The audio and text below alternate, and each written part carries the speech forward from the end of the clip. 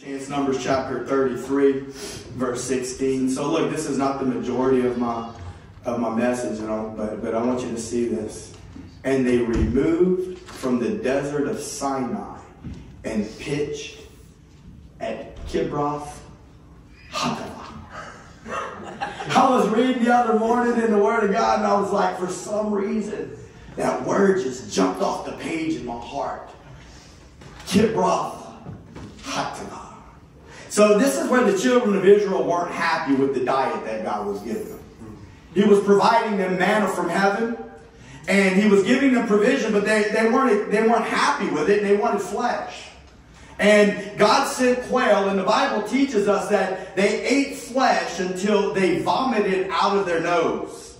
And then they were struck with a plague and were buried in a place, and the name of that place was Kibroth-hattaavah. It means the graves of the flesh. So before we transition from this spot about flesh, I just want to say a little bit more about the fact that the believer, that we all as believers, if we're born again tonight, are you born again tonight? You don't have to raise your hand. If you are, you don't have to raise your hand if you're not. But I want to tell you that it's really important. I've been telling people that are in the world, even they'll come into these clinics where I work, and I'm like, you need to really seek this out. You need to try to understand what I'm telling you, because see, Jesus had a conversation with a religious leader, and he told him, he said, unless a man is born again, he cannot see the kingdom of God, and he cannot enter into the kingdom of God. It's so important. I'm pulling all the stops. I'm pulling all the stops because I feel like the days are growing dark, and I feel like the time is getting short. And I feel like there's people that are plunging headlong into a devil's hell. I believe that. And I'm not excited about it. And the Lord's not excited about it either. His heart is grieved. And He desires people to be saved. Amen. It's the will of the Lord that men be saved. Praise God. And so with that said, whenever you receive Christ as your Lord and Savior, most of y'all, I believe you're probably saved. Amen. But when you receive Christ as your Lord and Savior, the game changer is the fact that the Holy Spirit comes to live on the inside of your heart. That's how a man or a woman knows when they're truly saved. The Holy Spirit comes to live on the inside of your heart. The Ephesians 1:13 says you're sealed with the Spirit of God. Amen. And so when the Holy Spirit comes in, He starts changing things. I heard one guy tell me he had heard me preach a couple times, but he said, man, it was like the Lord was all up in my heart kicking boxes around.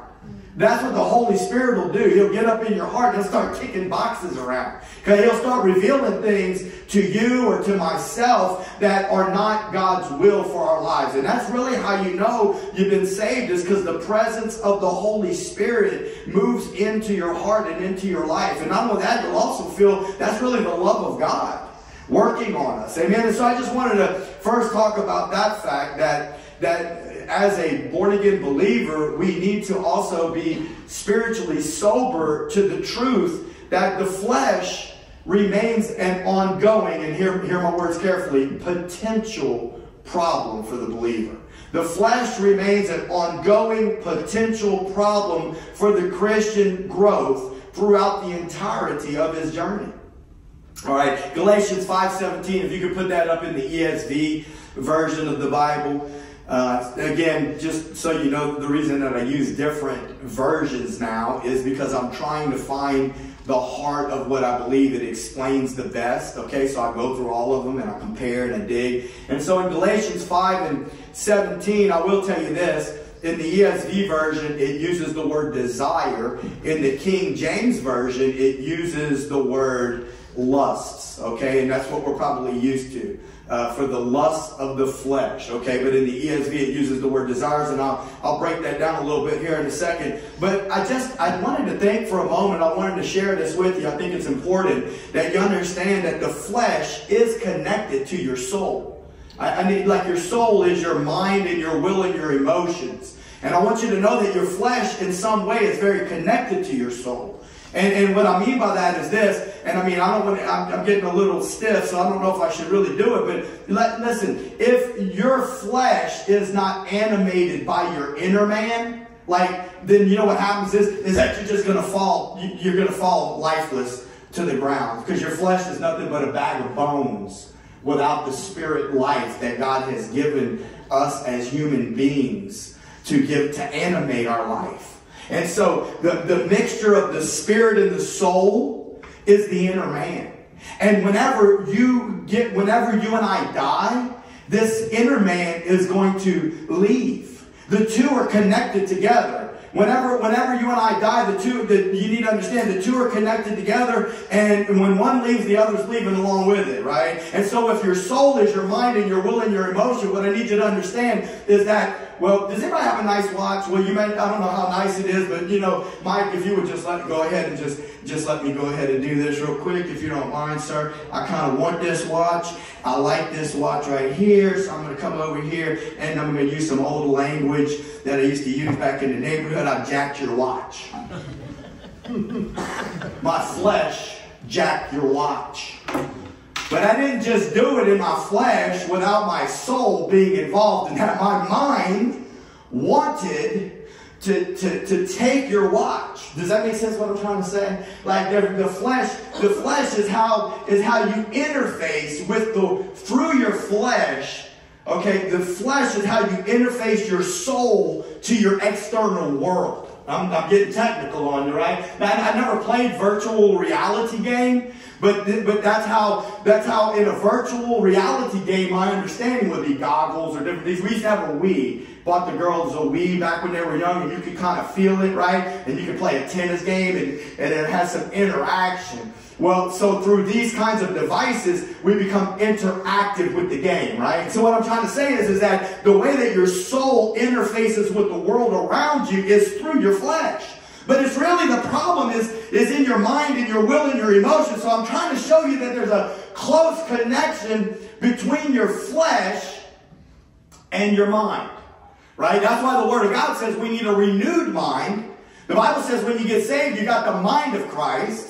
Amen. But the reason that we need a renewed mind is because most of the time Christians aren't operating with the renewed mind of Christ, the mind of Christ that God gave them when they got saved. And there is a process of time where we have to learn the things of God. Amen. And so I wanted you to know that. So in Galatians 5:17 it says this. It says, "For the desires of the flesh," and again the King James Version uses lust, "are against the spirit. And the desires of the spirit are against the flesh. For these are opposed to each other to keep you from doing the things that you want to do." So the desires of your flesh, again, this is connected to your old man. Listen, in Christ, I want you to know this. In Christ, the Word of God says that when you came into Christ, whether you knew it or not, that the old man that was born of Adam died with Jesus at the cross. Okay, and he was buried with Jesus in the tomb. And that just as Jesus was resurrected to new life, you too have been resurrected to newness of life in Christ. That's what the Word of God says in multiple places, Romans 6, Galatians 2, and then there's other places that it discusses this truth. Amen. But the reality of it is that there's still vestiges of the old man that tries to linger on. Okay, but the good news is this, is that the cross will kill it. See, that's the message of the true message and gospel of God, is that the old man has to continue to die. So there's a progression that's taking place. And when these things are connected to the desires that are contrary to the Holy Spirit, the Spirit has a desire for you and I, and the flesh has its own desires. And there's a lot of different ways that this could show up, and I'm not going to get into that right now, but essentially I just want you to know that anything that is opposite of the will of God for your life is a desire of your flesh that is not a desire of the Spirit of God, because the Spirit of God wants to form Christ in you. Does that make sense what I'm trying to say? Okay. And so with that said, for instance, I want to give you a little bit of an understanding of the word lust. And this is the same word, because see, lust is the desire part of the flesh. The flesh by itself, again, would just be a bag of bones laying lifeless on the ground. But now that there's a part to me that has a desire for something, so I want you to see this with this word. Look at James chapter 4, verse 5, if you can do that in the King James Version. James 4:5. I'm trying to give you a little bit of an understanding of the word lust, because we started off with the graves of lust, with the graves of the flesh, if you will. And the word lust is connected to the flesh because it's the desires of the flesh that put us in a contrary position against the will of God. And so he says here in James, he says, do you think that the scripture says in vain, the spirit that dwells in us lusts to envy? Now I want you to see that, because you see, and that word lust right there, we really, if we looked at some other translations, they use the word desire, right? And so the word right there in the Greek, epithumia, it's not important that you remember that, but what the Greek word means, it really means a desire. It means a craving. So depending upon the context, the word can be used to describe something good or something bad. Does that make sense? So in this context, the Holy Spirit is saying, that the scripture is saying that the Holy Spirit craves your attention. The Holy Spirit is craving all of you. What is that song that the sister sings for him? He will not relent. He won't relent until he has it all, right? And so the Holy Spirit's not going to relent until he has all of you. He's not okay with just a little bit of you. He lusts with envy to have all of you. The Holy Spirit craves and desires to have all of your heart. He don't want just a little bit, my friend. He wants the whole thing. And he's worthy to receive the whole thing because Jesus, hallelujah, gave the whole thing. Praise God. Amen.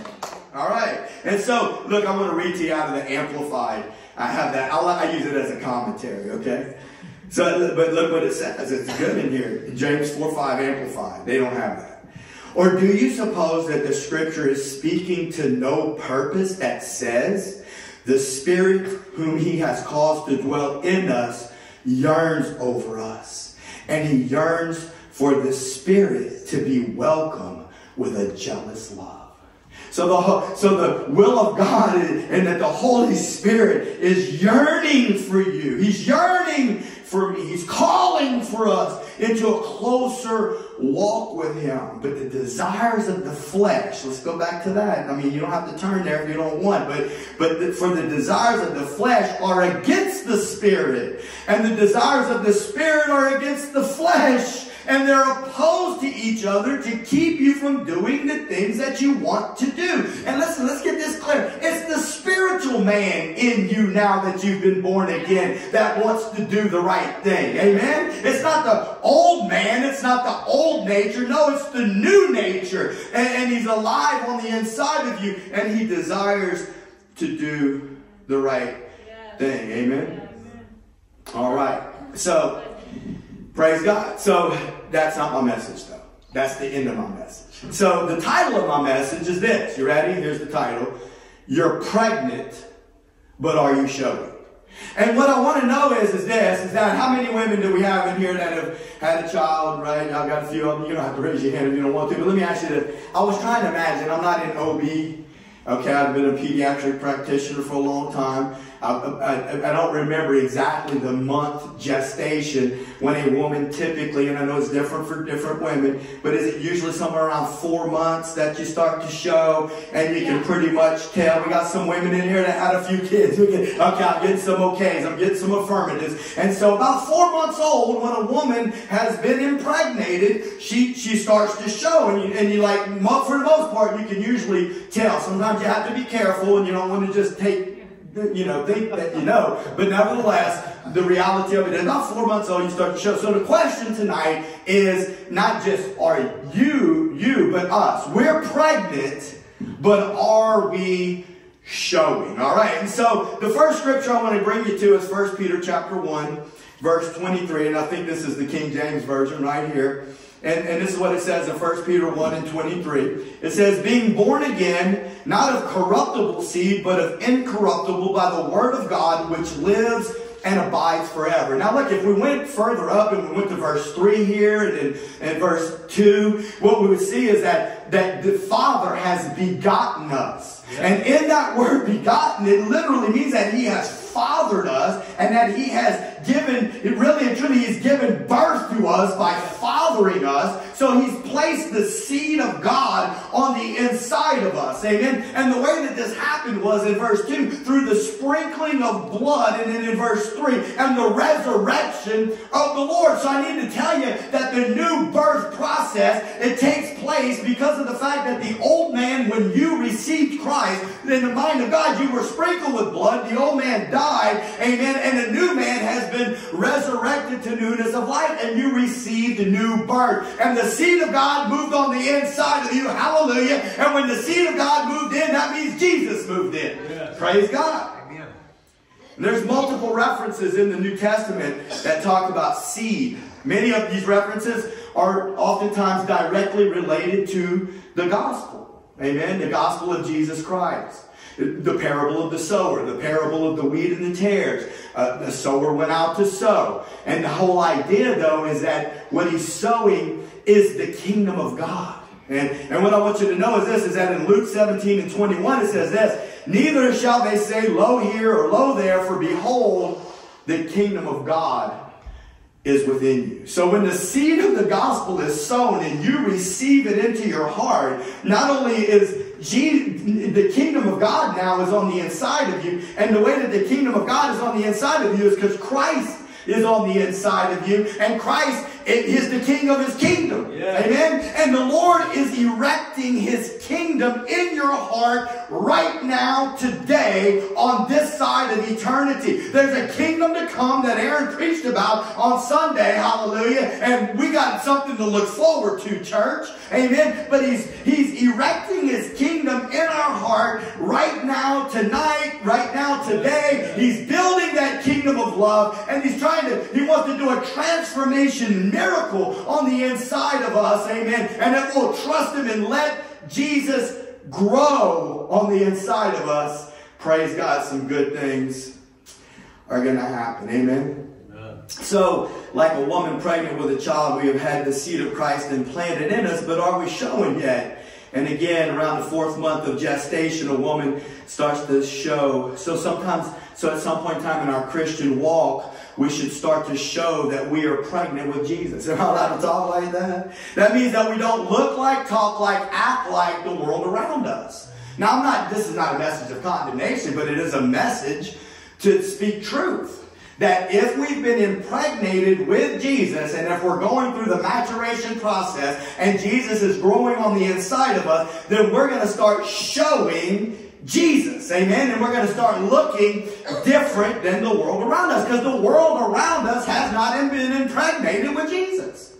And really and truly, they need us to start showing Jesus so that they'll have a desire to get impregnated with Jesus. I'm going to be preaching a message coming up soon. I know that the Lord about that Shulamite woman. But anyway, she was so fired up about her beloved, and the way she spoke of her beloved with the language of love, all those other maidens around her wanted to know about her beloved.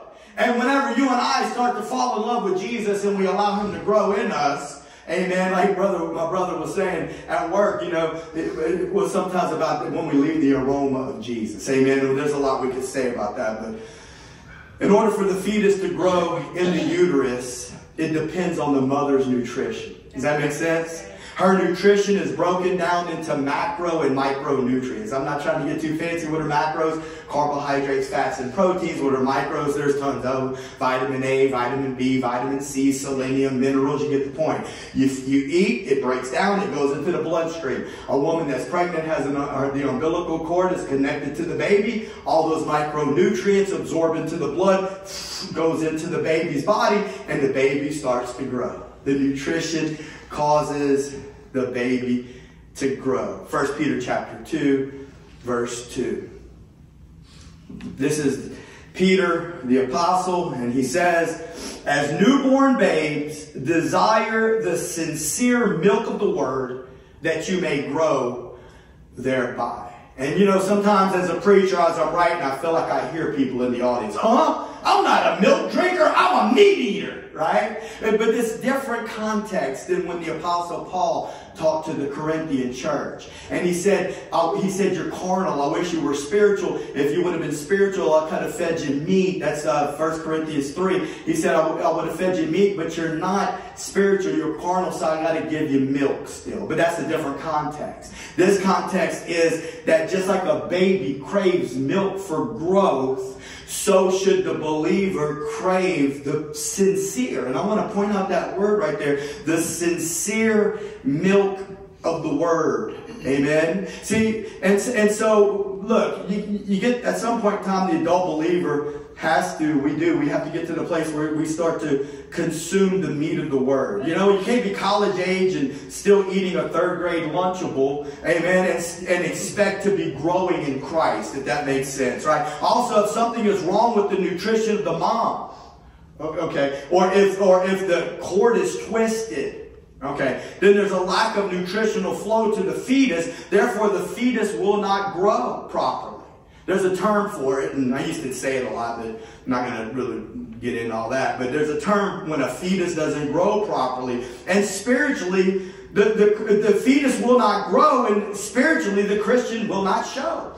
Okay? And so you can be pregnant with Jesus, born again, but not necessarily showing Jesus. And so what would cause this? And I just put a couple of little comments here. Maybe we're still eating spiritual Lunchables. That's a possibility. I'm talking about people in the faith. I'm not saying you necessarily, but I'm saying that, listen, sometimes people never grow in the depth or the digging for the treasure of who Christ is, what Christ has done. And there, you know, I could get into that a lot, but let's just keep moving. So, or you're eating something that looks like the word, but it isn't. And listen, let me say this. I'm not even talking about the Bible right now. I'm talking about Christ.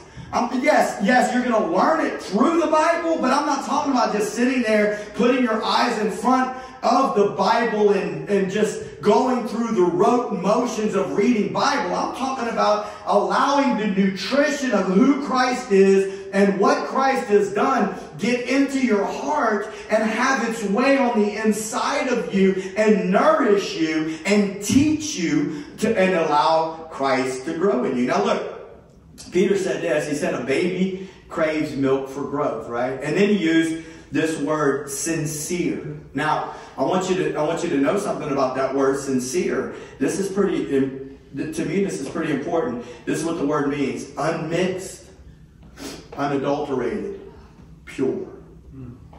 Unmixed, unadulterated, pure. I'm not going to go through the whole story, but many of you know the word that the Lord gave to me. When I was reading that many years ago, whenever I was in that barroom bathroom, and the Holy Spirit spoke to me, and He said, present my word for the way that it is written. Unmixed, unadulterated, and pure. I'll tell you another thing that one time happened to me, and you may not be able to relate to this, okay? And I don't want to give you the wrong impression of God, but God has spoken to me like this a couple of times, and He may not have, and maybe He's never spoken to you like this, and that would be great too if He didn't. But He spoke to me specifically one time, and He said, I need men to keep their grubby fingers out of my word. Now, what does that even mean? Well, I can remember one time whenever my sister lived in the house you live in, Mom, before they moved into the big house, and I can remember being out there in the front yard digging around in the dirt, and there was a grub worm. I was digging for grub worms, and my fingers were all dirty, and I had fingernails. See, man tries to mess with God's word. And you got to understand, this is going on. This is very, very prevalent in the church. I would not talk to you about this thing if I didn't think it was important. I need you to understand that there's a whole system in the church world where men have learned through the traditions of their fathers that have gone before them to present a word that is pleasant to the hearers. We are in that prophetic word that was spoken to Timothy that said in the last days men will heap to themselves preachers because they have ears that they want to hear pleasant words. And I'm telling you, I done went to the schools. I heard the tactics. I saw the way that we're going to do church. We're doing church together, folks. We're doing life together. And we present a word in such a way that it's palatable for you, that it allows you to continue to live your American dream. And I'm here to tell you right now, friends, that the Word of God brings death to some of these things that we're talking about, and the true Word is going to do that. All right, amen. That's just the truth. Amen. So he wants, see, the Lord wants an unmixed, unadulterated, pure milk of the Word, and then we'll grow by that. Okay, we're going to get into this a little bit more. Let's go to 2 Corinthians chapter 11, verses 2 through 4. I want you to see this in the King James Version. The Apostle Paul writing this letter to the Corinthian church. He says, "For I am jealous over you with godly jealousy, for I have espoused you to one husband, that I may present you as a chaste virgin to Christ. But I fear, lest by any means, as the serpent beguiled Eve through his subtlety, so your minds should be corrupted from the simplicity that is in Christ. For if he that comes preaches another Jesus, whom we have not preached." I want you to see that. Now let's just stop. I don't know what you're doing right now. If you're looking at your Bible, praise God. But let's just look at this. Let's look at this a little more closely. Look at what it says. If he comes preaching another Jesus. Now you got to understand this. That means that people can have Jesus in their message, but they're actually preaching a different Jesus. I'm not talking about the Mormons. I'm not talking about Jesus and Lucifer brothers. That's not what I'm talking about. I'm talking about they're preaching a message and it has the name of Jesus in it, okay, that Paul didn't preach. And I'm going to get to that. Let me just tell you this. The true Jesus is the Jesus of the cross. Let me just go ahead and say this right now. The true Christ is the Christ of the cross. You can't have the real Christ without the cross, because the real gospel is going to cause a crucifixion to your flesh.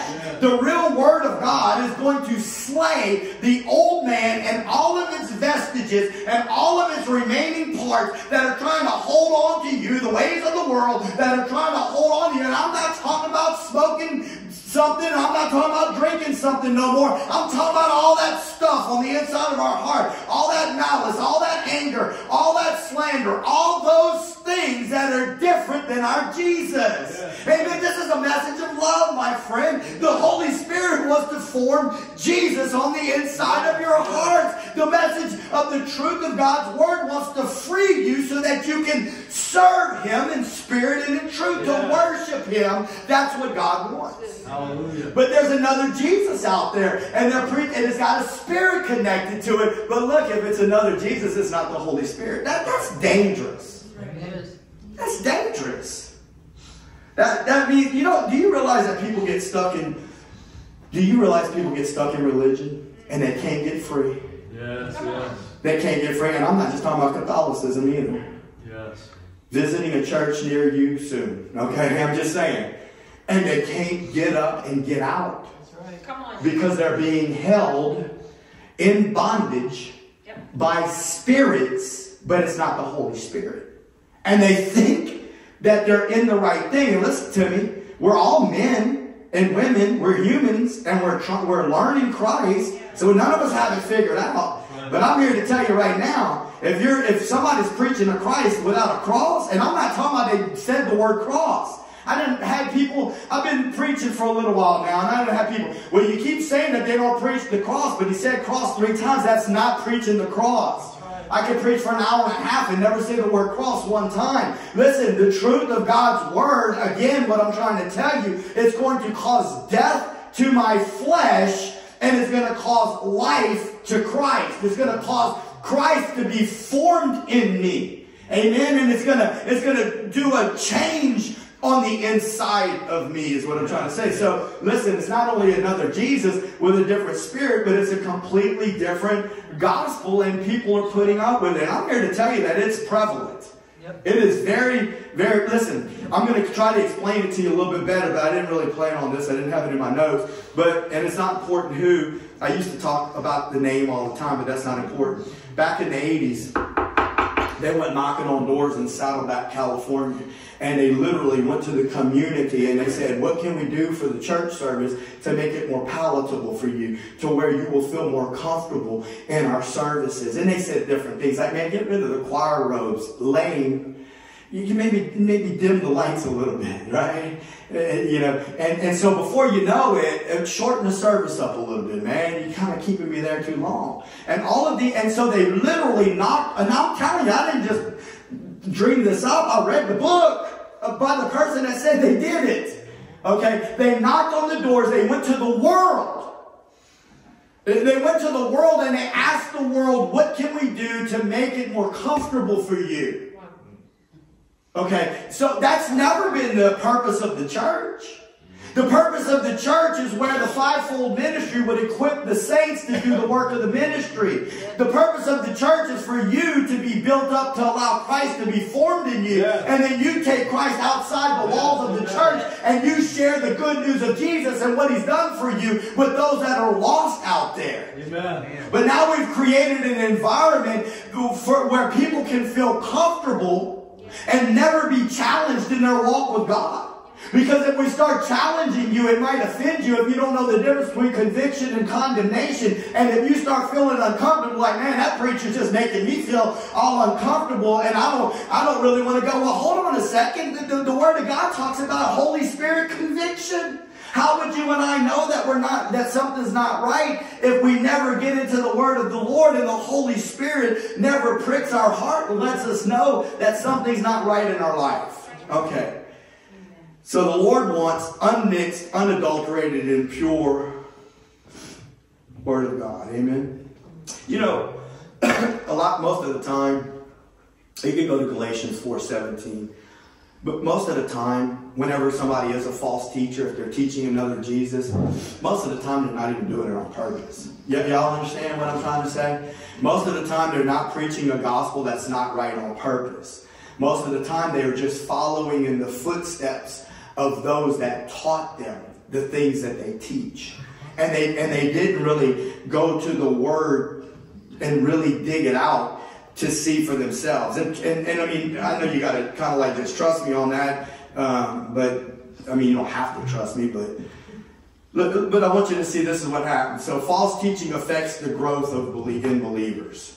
Look at the scripture, Galatians chapter 4, verse 17. They zealously affect you, but not well. Yea, they would exclude you that you might affect them. You know what he's saying right here? He's saying they have a zeal to connect to you. They have a zeal to teach you something. Yeah. They're zealous to affect, but what they're doing is going to exclude you. Now, specifically, what was going on here in the Galatian church was they were trying to add something to Jesus. They were saying, you got Jesus, but now you got to get circumcised in order to be really righteous in the eyes of God. But listen, people ain't going around teaching circumcision anymore, but they're teaching a whole plethora of other things that they're trying to add to Jesus, trying to add to His work. And I'm here to tell you that if we're not careful, we get caught up under a spirit of religion, and we're traveling in a road in some of these churches. Then you got to figure out for yourself whether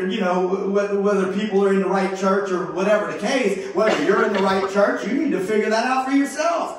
But I can tell you one thing, the longer somebody travels in a church like that, the more they get used to that landscape. The more they get used to, this is the way we do church. And here people are traveling on another road. It's a biblical church that's sticking to what the Word of God says, and they get used to that landscape. And I'm telling you right now, if somebody makes a hard left and cuts through the field, because them two roads are not coming together. They're moving further and further apart. And if somebody takes a left and cuts through that field and ends up in a church that's biblical and they've been in something else for a long time, it's almost like it sounds like a different language. Yes. But the scripture teaches what I'm trying to explain.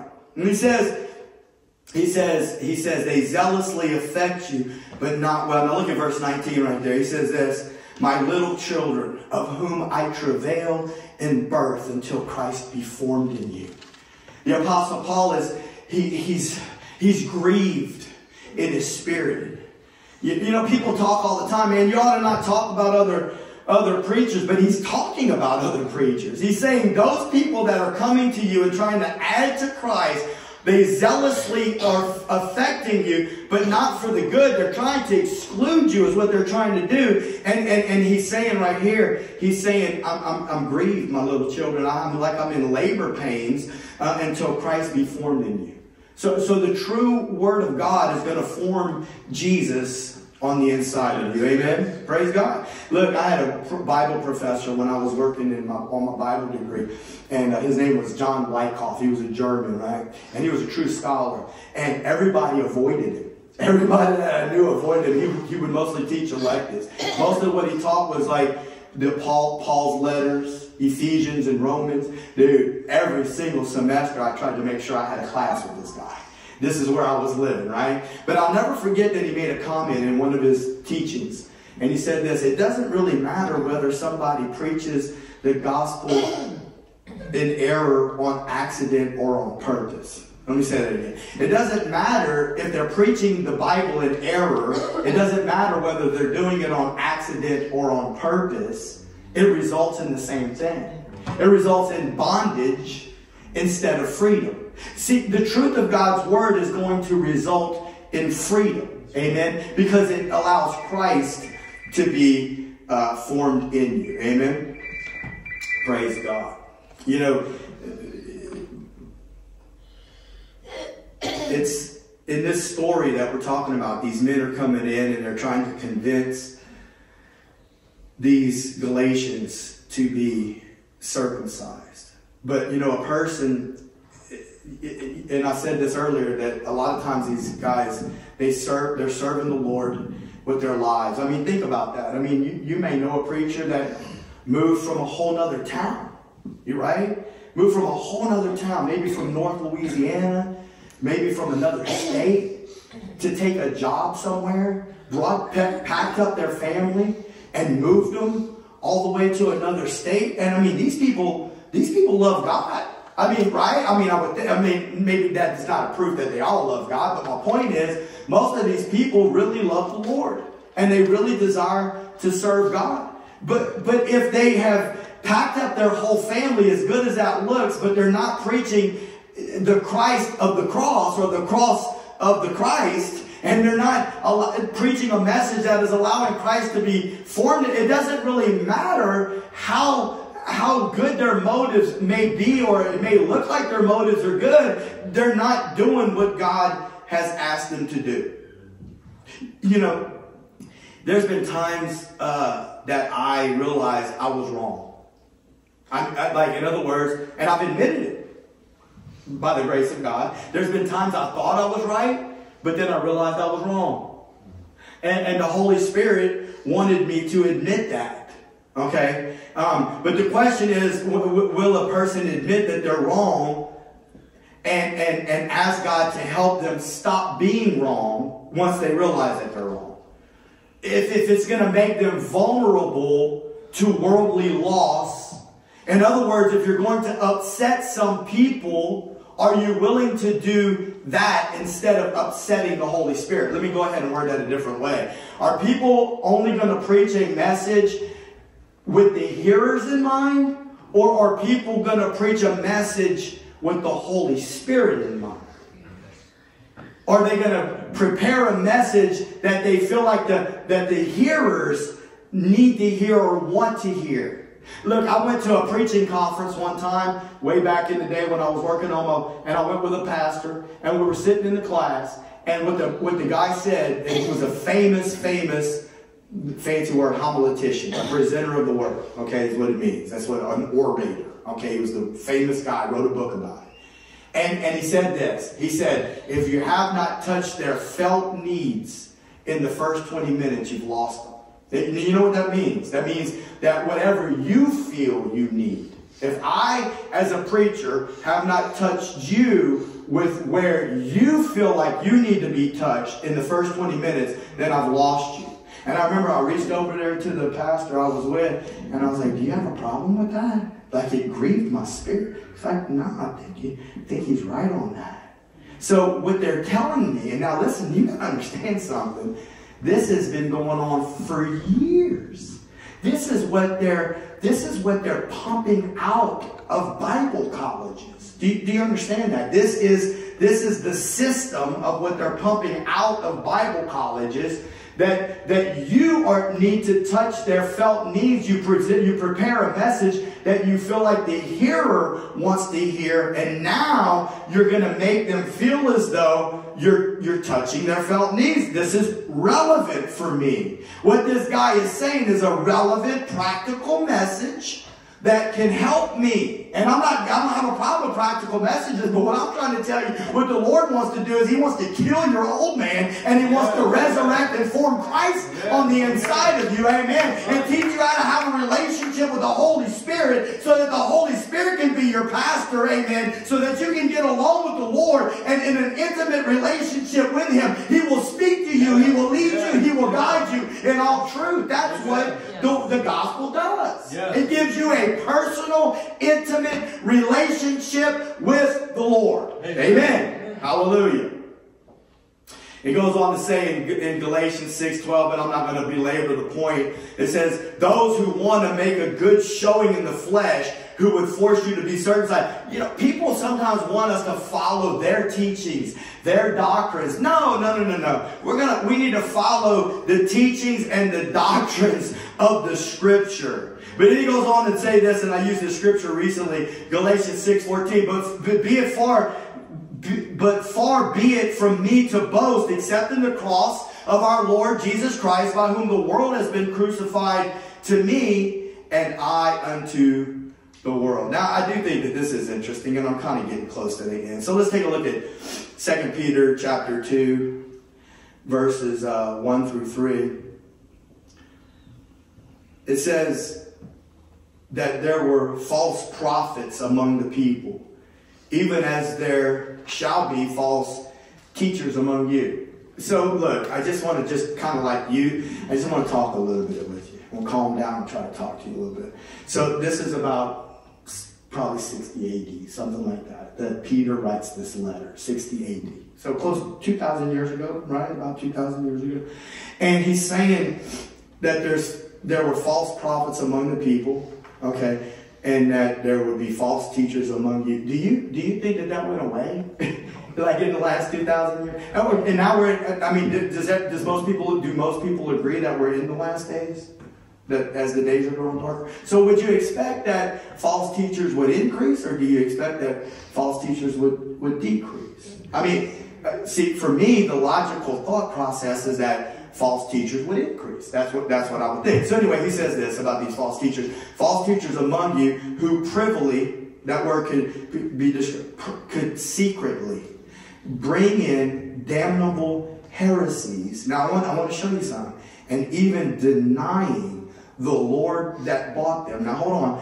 So you're saying, yeah, I've sat in some churches before where I kind of feel like maybe, and we're not here to beat up any other church. That's not the point here. What we're trying to do is to give us a clear roadmap on what the right place looks like. That's what we're here for, okay? And so that we can not get caught up in a mess, and so we can pray for our loved ones or pray for people, okay? And so what I want you to see here is this, is that denying the Lord that bought them. Now, so people would say, yeah, I've been in churches like that before where I questioned what was being said, but they didn't deny Jesus. They definitely didn't deny Jesus. Okay, y'all following me? Y'all see? But what I want you to know is I studied this word out. This is what it actually says. It doesn't mean that they said, oh, Jesus didn't do it. It doesn't mean that they said, oh, Jesus didn't buy me with his blood. This is what it means, to contradict or disregard the interests of. So what it means is that they're denying the truth of the Scripture about Jesus. They're denying, or they're contradicting with their teaching the truth about Jesus. It doesn't mean that they don't still have the name of Jesus in their message. It means that they're teaching a different Jesus, and they're teaching a different way or a different way about Jesus that contradicts the truth of the Scripture. Now, I don't know about you, but that's kind of sobering for me. And he says, and it will bring swift destruction on themselves. But look at the word, look at verse 3. And through covetousness, They shall with feigned words, fake words, covetousness. You know, there's a whole gospel out there that promotes covetousness in people. You hear what I'm trying to tell you? There's a whole gospel out there where the whole emphasis is on he who dies with the most toys wins in the end. He who, man, look, that message will not preach in India, my friend. That message will not preach in China as they're hiding under their houses, sharing Jesus with one another, hoping that they don't get caught and that they get killed for their faith in Jesus Christ.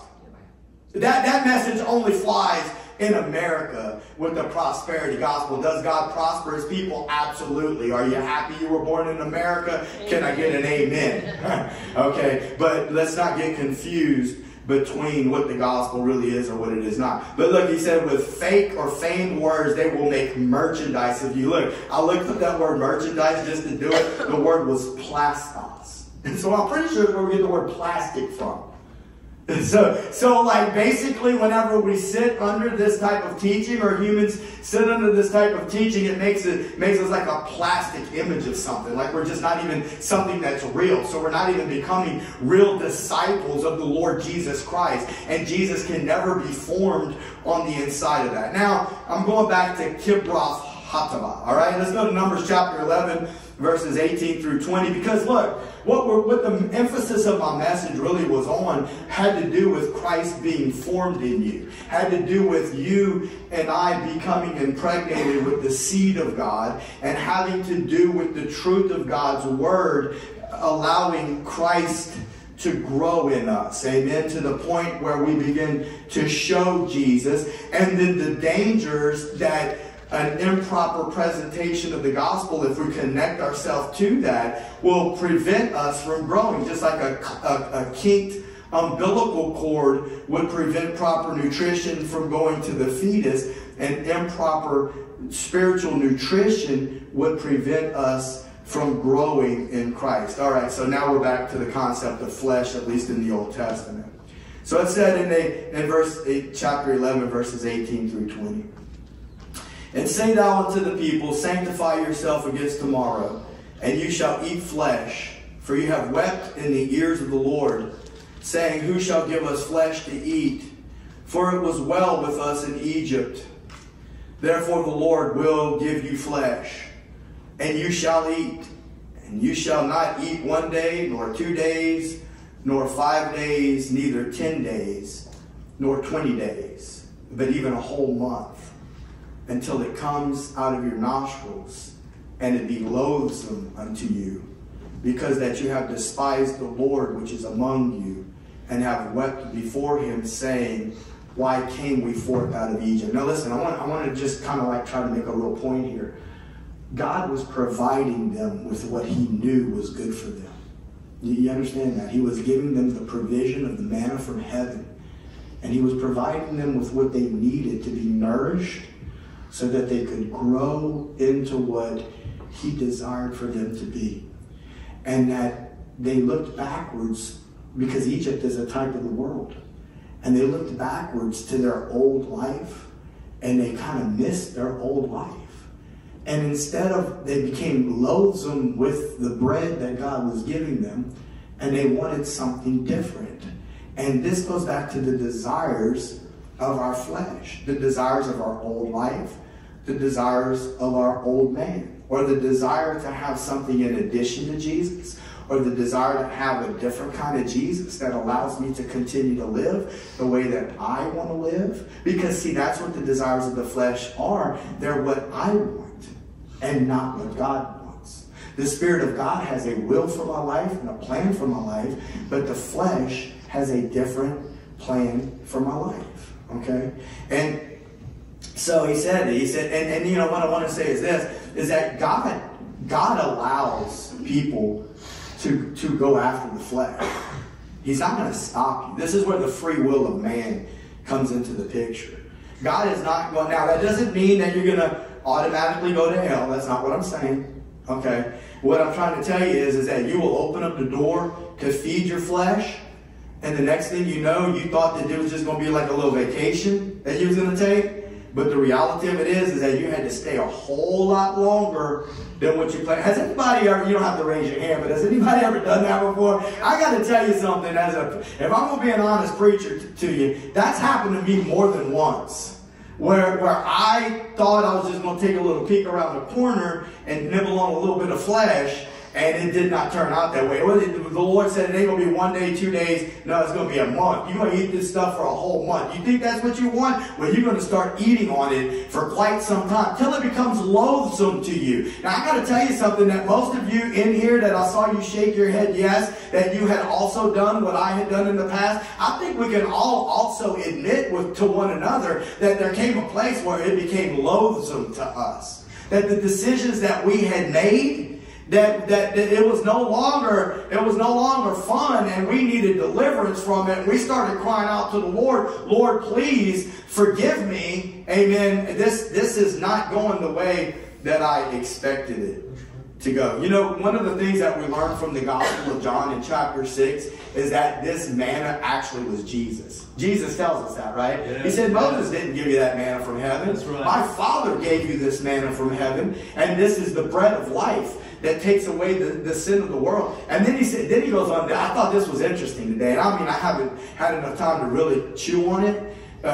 No pun intended. I haven't had time to chew on it because they were chewing on the flesh, right? But what I'm saying is this, is that Jesus said, and the bread that I will give you is my flesh.